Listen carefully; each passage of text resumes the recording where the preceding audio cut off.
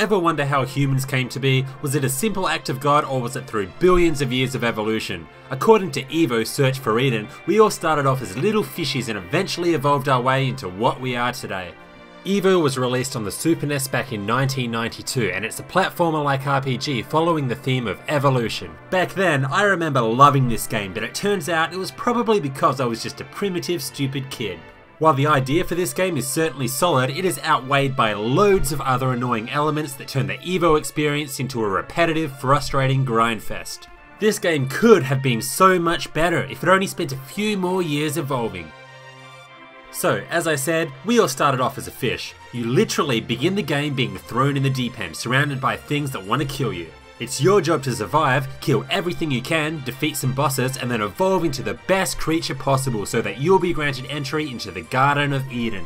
Here, you can shack up with this hot set of pixels. How's that for motivation? However, things don't come easy.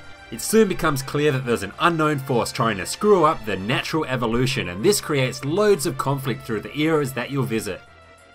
The best part of E.V.O. is the evolution mechanic. After killing enemies for E.V.O. points, you'll be able to upgrade various aspects of your creature, including your jaws, body, legs, and horns. This increases stats like HP, strength, jumping ability, and defense, which is crucial for taking on the more powerful creatures.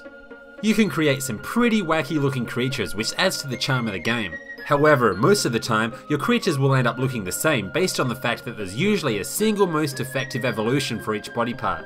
Evolving these body parts is not easy. It is a grind. You'll probably end up spending half the entire playtime with this game killing regular enemies over and over and over again just to accumulate enough E.V.O. points. Yes, this will take a long time, and this process is nowhere close to fun.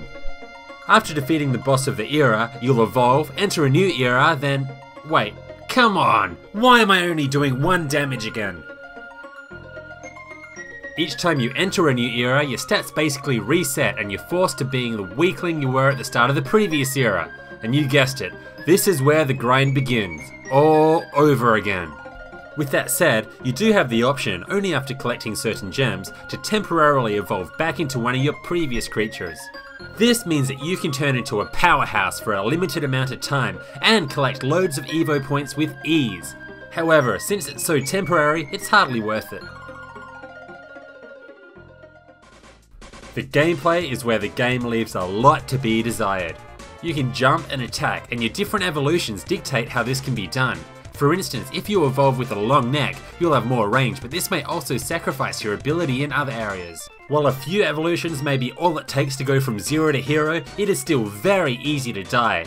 You can simply get stuck in front of an enemy, allowing them to unleash multiple attacks that will instantly kill you. I cannot tell you how annoying it is to die a cheap death after nearly defeating a boss. These bosses do work well most of the time. E.V.O. kinda reminds me of an unevolved version of the Dark Souls series, as the bosses are crazy hard most of the time, and beating them will require you to learn the attack patterns and exploit them with perfect precision. Bosses are the reason why it's essential to have evolved to the maximum amount, otherwise you'll be dead in a single hit and deal next to no damage. But even when you do evolve to the max, you're still going to die many times by each boss, particularly at the end, and this is going to make you rip all your hair out. Each era presents a different looking region, and these are set up Super Mario style. To progress to the next section of the world, you'll have to pass the current section. This is pretty easy as the landscapes are very simple. It will usually only take a minute or so to travel from one end of the section to the other. That is, unless of course it's time to grind. Which it probably will be, because that's basically all you'll be doing this game. Grinding and dying. Oh, and the grind is made so much worse by the repetitive background music. I often play this game on mute just to give my ears a rest. The idea behind E.V.O. Search for Eden is solid. The journey through time and gradually evolving through the eras is a theme you don't see too often. And I'll admit it, it's fairly interesting to see where all the crazy evolutions can lead your creature. But this is the extent to which the game excels. The simple, often cruel gameplay needs a lot of work, the amount you're required to grind grows old very quickly, and the music is annoyingly repetitive. Why I remember liking this game so much, I'm not sure. At the end of the day, it's the developers that should have grinded more experience, as this game falls short in many areas. This was Hellfire RPGs, thanks for watching. If you liked this, then like, subscribe, and check out some of my other stuff. See you next time.